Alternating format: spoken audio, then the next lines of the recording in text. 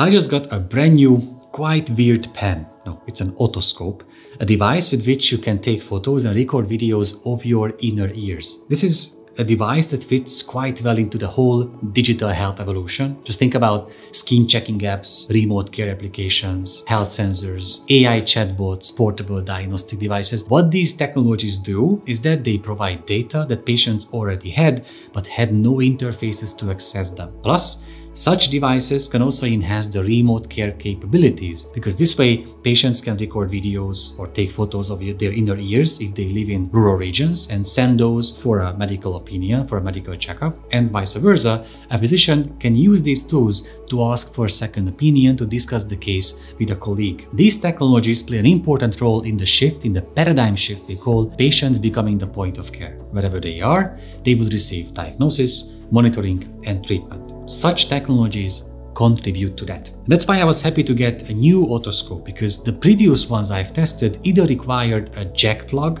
and smartphones don't have jack plugs anymore, or quite long cables.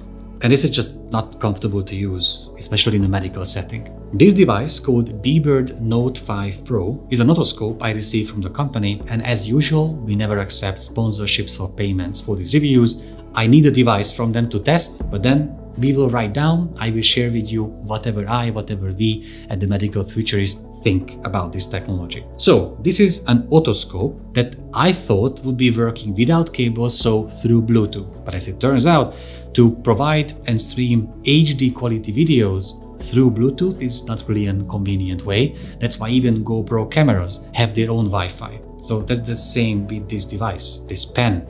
It has its own Wi-Fi, so the smartphone, in the smartphone app, we have to be able to connect to the device's Wi-Fi to be able to use it. It's not really comfortable for those that are not used to using a Wi-Fi based method. I'm more a Bluetooth guy, but the smartphone app of the company has many videos and tutorials and guidelines and guides about doing that efficiently. And after that, you can just connect to the device and start using it. It's very easy to use. It provides an HD quality stream, and there is a shadowless LED light that makes sure that you can take good quality photos with enough light and record the right quality videos for medical opinions. There are some notable features, like having this silicone ear spoon head for safety and having temperature regulation. Even with the very strong LED light, it makes sure that your inner ears won't get hurt. There's quite a range of different shapes and sizes for the ear spoon head, whether for kids or for adults. Plus, you can adjust almost all the settings and features through the app. And just one more thing, obviously all the photos and videos you take,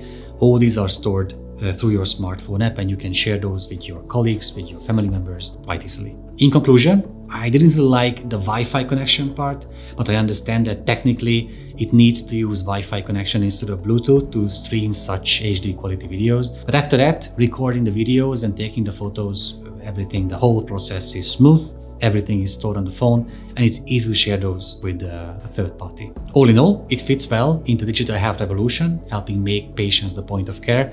And I hope that many otolaryngologists or ear, nose, throat specialists will review the same device, so then we could hear their professional opinion about how they could use such a device in practice. And now, even if it's disgusting for many, let's see if I can use this for ear wax removal. Actually, I can. If you like this video, please subscribe below to get notified about every single new video we come up with. And also please go to medicalfuturist.thinkific.com, where you will find our two courses, the Digital Health course and our newest one, Introduction to Artificial Intelligence in Medicine and Healthcare. See you there.